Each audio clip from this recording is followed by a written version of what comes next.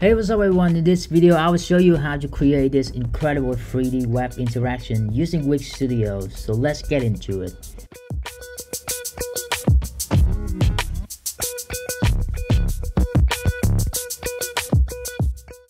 So first of all, if you're new to Wix Studio, make sure to check out my other video where I demonstrated how to build an entire website from scratch. And for this one, we're gonna focus on creating this interaction featuring a very nice parallax mouse effect.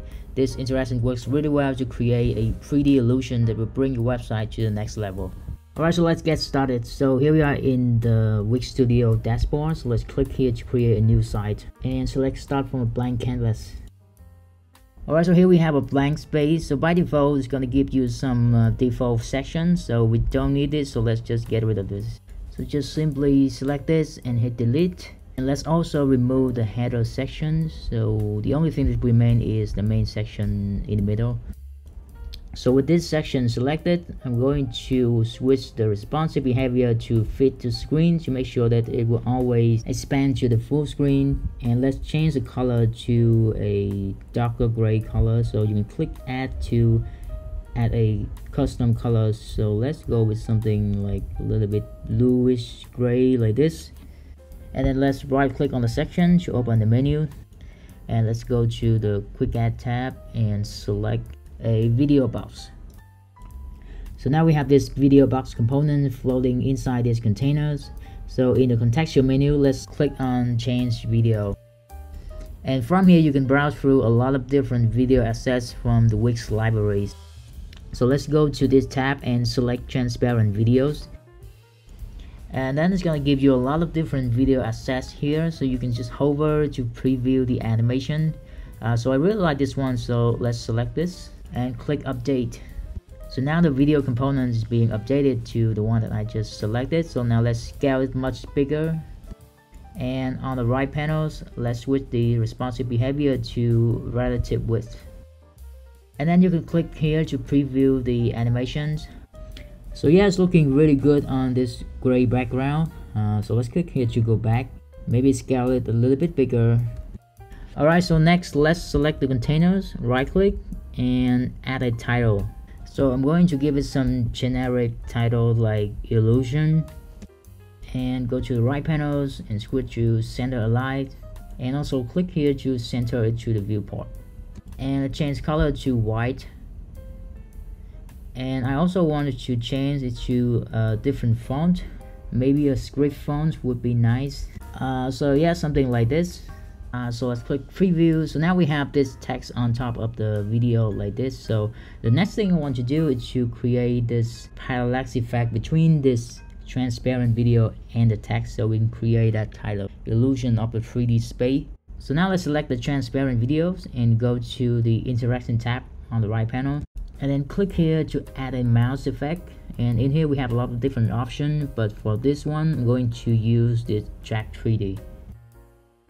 And then let's click here to see how it works.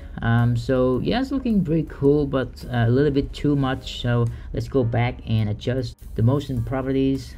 So click here and click on adjust animation. And for the angle, let's reduce it to 10 degree. Distance, maybe something like 50 pixel. And perspective, let's go with 8.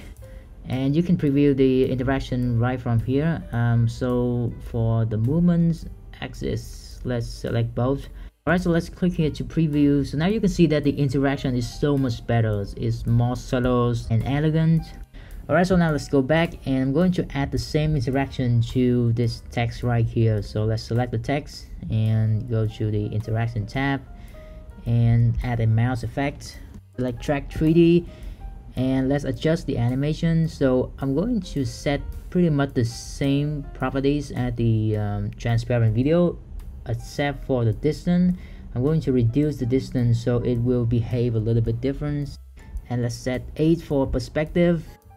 And now as you preview, you can see that there's a slight offset between the text and the video that create a really cool parallax effect as you move the mouse.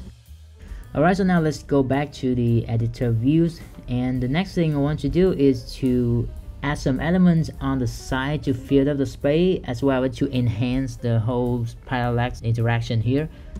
Alright, so now let's select the section, right click and add a container, and click on this button here to expand its full screen. And let's go to the layer panels and move it way down below other elements, and go to the design tab and reduce the background opacity by 0. So now we can have a transparent container. And next, let's add a image to this container and scale it a little bit bigger, and click here to change the image. And for this one, I'm going to use my own image. So I have this PNG image of blurry rocks. So all I have to do is to drag it into this, and it will automatically upload to the site. And then let's click update, and now we have this rock image in the container. So let's align it to the left and manually move it over to the edge of the screen, and duplicate this one and move it to the right edge of the screen. So after a few adjustments, this is what we have. So now let's select one of these rocks and add a mouse effect to it. And for this one, I'm going to select track instead of track 3D. So this is like a more simplified version of track 3D. So I find it's a little bit easier to control. So now when you move the mouse, you can see that the rock is following along. So first, let's reduce the distance to 150. So that will reduce the range of movement, which makes it a little bit more subtle. Alright, so next let's do the same for the rock on the right. Add a track interaction. And for this one, let's adjust the distance to 100. And switch the direction to invert mouse. Alright, so let's take a quick preview. So now you can see that the two rocks is moving in the opposite directions. So that we can have an illusion that the one on the right is in the front and the one on the left is in the back. Overall, I think it's working pretty well. So the last thing we need to do is to finish the page by adding the headers with the logos and these buttons on the top right corners. So it's pretty straightforward. So all we need to do is to create another containers. Go to the right panel, turn on the advanced sizing, and set the width to 100%. And align it to the top, and now you can manually adjust the height of the container, and then reduce the background opacities to 0. And you can add elements to this container by go to this menus, media, and upload your own SVG assets. So I have 2 files here, so just need to drag it into this UI over here. And then let's select this white logos and add to the page. And from here you can adjust the sizing to fit the container, and then align it to the left. And let's scroll down here and create a margin by 4%, and do the same for this hamburger button. So now we have the responsive header like this. And finally, let's finish the page by adding some body text.